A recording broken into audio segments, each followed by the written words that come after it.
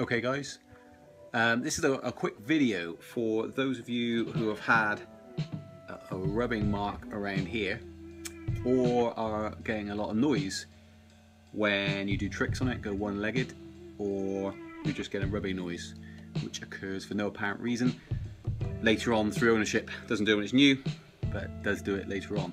Now, the answer to this is very simple. It is one of those, and that is a 2mm washer which sits in here. I'll do some close-ups in a minute, and that's the answer to the whole problem of it rubbing. Now, when you go one-legged and stuff, what's basically happening is you're putting a load of pressure on, you imagine the shell's out here, a load of pressure on this, and it's pushing it in or that way, whichever trick you're doing, and then it rubs on this part. Now, it isn't a design flaw, it's made very, very compact. The reason this thing isn't 5 foot wide is because it's intentionally made compact. But the travel distance between this and the shell can be anything from 1mm upwards, so at the minimum it can be 1mm. So you've only got to have a lot of pressure pushing on it or several crashes to move this just 1mm, and this problem can start occurring. So the answer to why it happens, in some instances, not all, can be because you just knocked it, the casing, by 1mm, or you've bent something slightly by 1mm, and that's all it takes. This 2mm washer will sort that out. And all you need to do, I say all, is get it down to this stage. Not as far as this, by the way. Go and see a previous video. It can be on either side, but it is predominantly the right hand side. In the 3 cases out of the hundreds I've had, it's always been the easy side. The other side has a cable running through it, as you can see there. So you need to feed that either through a socket. Now, a standard socket, the connector won't fit through the end of the standard socket. Yeah, and the issue with that is, if you imagine you've got a socket, you feed it through, you put it on, where do you put the wrench? You can't, because that's come up through the centre. In that instance, we have had this made up, which is very easy to do. If you know someone who welds, it's a 21mm socket, and that's 21mm both sides anyway. And what it allows is the cable to go through, feeds through here, and then once it's on, you can crank it off and job done. So that's the answer for that side. We also use that tool for this side. Now, you can see slight wear on this one, only just slightly there, a white patch, and I shall show you now how to get around that. But as I say, you just need this washer. I'll put the dimensions in the description, so if you want to see which washer to get, but it's 2mm thick, so really you just need something that's going to be wider than the axle. So let me try and get this a bit closer so you can see the ins and outs of what you need to be doing. Okay, as I explained earlier, you need this washer, you need a 21mm socket, and ideally some form of wrench on the end because these are on pretty tight. You need flat, thick screwdriver, such, and a rubber mallet. As you can see here, you've got a lead lug there and there. What that does is it holds this nut in place, make sure it's not going to come undone whilst you're riding. If you left them out and you left this loose, you would find your right foot plate, or left, depending which side you're doing, will wobble left to right. You'd know straight away something was up. It's not inherently dangerous. It only is if you kept on riding, ignoring all the warning signs. So that's what this is here for, safety, basically. Now, those need to be removed, and that's what you use the flat screwdriver for. So I shall do that now, and you'll get an idea of what you need to do. Okay, you get the screwdriver, and you want to be putting it under this lead lug and levering it out, and same both sides. And you just basically need to work at it until you get it out. You can easily mark up this aluminium here, but don't worry about it too much. So it's very difficult to do one-handed, so I will try and do it. If I can't, I might just come away from the camera and actually try and do it. It would usually be on a workbench as well, so this actually makes it quite difficult. There you go, that's one of them out. And same again for this side.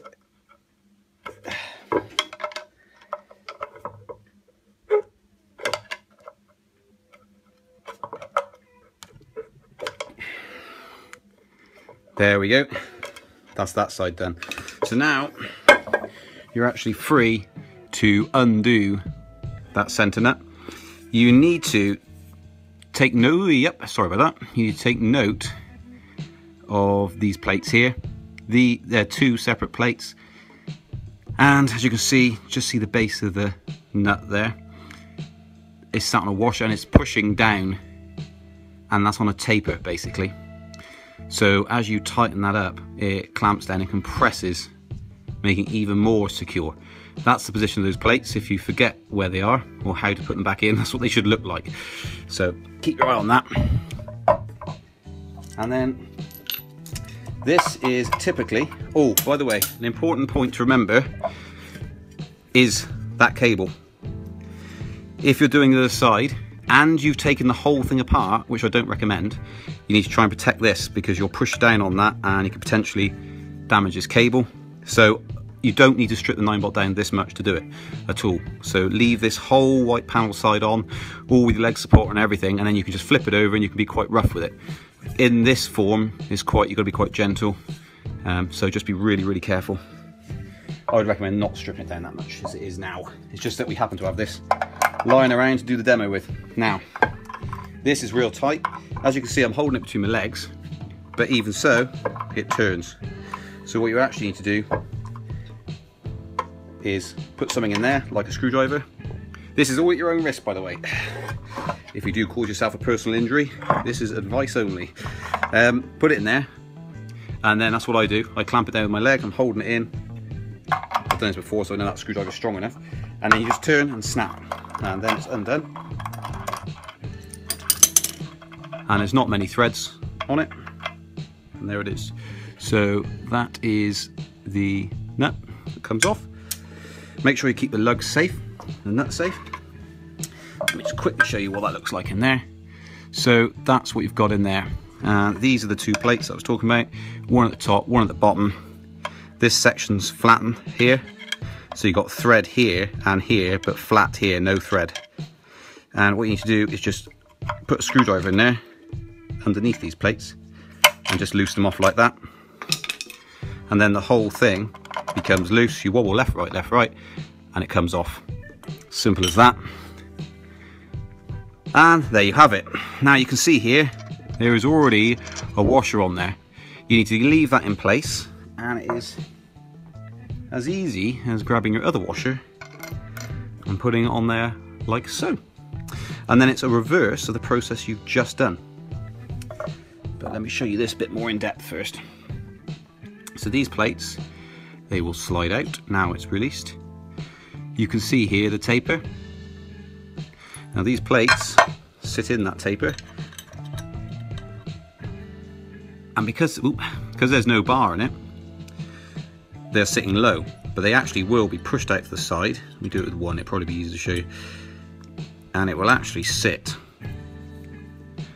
about here somewhere, and as you tighten it up, it compresses down to about there, and you can't go any tighter. And that's what in turn, that's pushing that into the axle, the flat edge of the axle, for extra security. So what I do is, when I'm putting them back together, is put these in like so, and then put it back on with them on, and use your hands just to separate them out. And you'll see, is to just double check that that is snug. There's no gap between the new washer you put on and the old washer that was there. And then you just need to put the nut back on.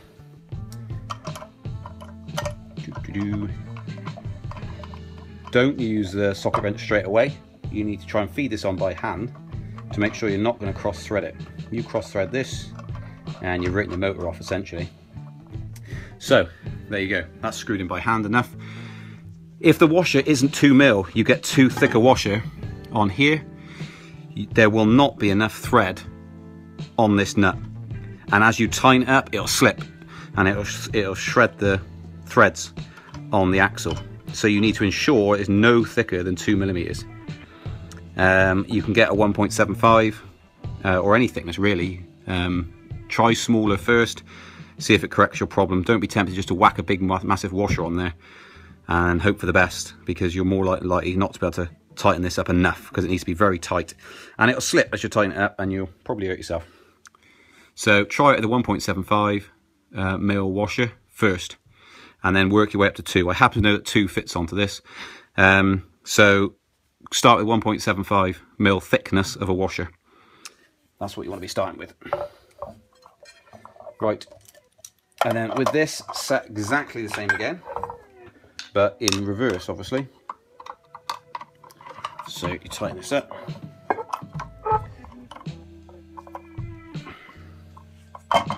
And it is just about fighting it, just to get it in. Right, so you tighten that back up. I say usually I'd have this on a workbench, but for filming purposes.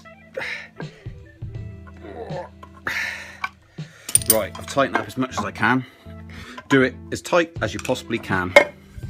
And then you end up with this back in its original condition, plus a washer. Now, you will notice something, that these lugs, unless you're very, very, very lucky, don't fit back in. Let me try and get this for you, back into where they used to. So one was there before, which is right on the point of where that nut is now, and one was there, which is right on where the point is. That's because you've added a washer and this isn't turning around as many threads as it was before.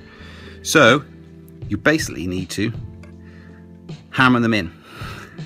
Now they are lead, and the alley part of this is fairly pliable, although super strong. And you've basically got to work those in. And what I do is I push the corner in like that first, and I will then try and show you now what to do. Different angle is required for the camera. Okay, as you see, my top's come off. It is hard work, but it's incredibly easy to do, as long as you've got a few tools and a little bit of mechanical knowledge. But this video will sort you right out. Now, this here is sticking out. So what you need to do is, I use a rubber mallet, which doesn't give you the maximum amount of force you could possibly smack into this thing. But there's an important thing to remember. If you use a metal hammer and you smash this in as hard as you can actually damage and dislodge some of the internal components of the motor. And then you've written the motor off. So he's being incredibly gentle at this point, but also obviously you've got to sort of exert as much pressure as you can on this lug, otherwise it doesn't go in. It's not that kind.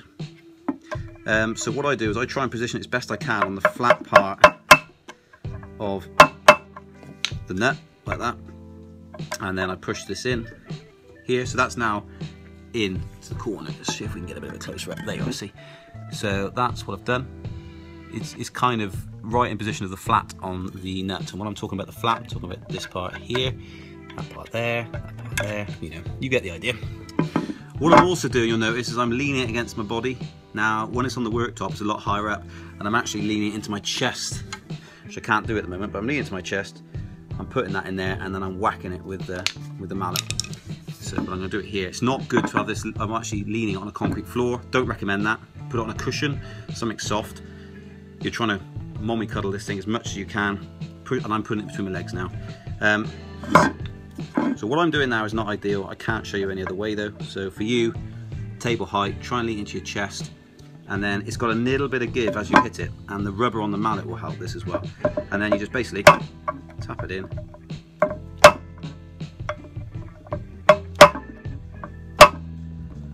And then you are done.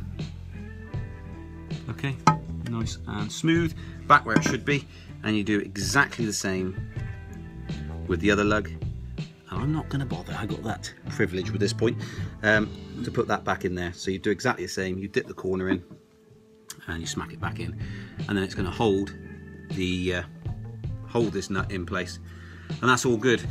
So what you then need to do is rebuild it. Spin the wheel before you turn it on, spin it around real quick, and if it's making a knocking noise now, not a rubbing noise like it was before, but a knocking noise, you may have dislodged something in the motor. That's bad news. But if you can spin it and it doesn't make a sound, just a nice whir, that's all good. Then obviously put it all back up, get up, turn it on, and when it's on the floor, get on it, try and test ride it, and hopefully if you do a one-legged thing, the rubbing's gone, which it definitely will be. And I think that's pretty much it. Just when you're hammering those lugs back in, just try and soften the blow as much as possible, and you just keep working at those lead lugs, and you saw how it went in. It was a couple of hits and it was in, and that's pretty much all you need to do. Okay, I hope this has helped you do that little mod. It's essentially a mod. It's not usually required unless there's been some sort of knock, as I was explaining to start with, or you're doing one-legged stuff exerting pressure on a single pedal. Cheers guys, bye.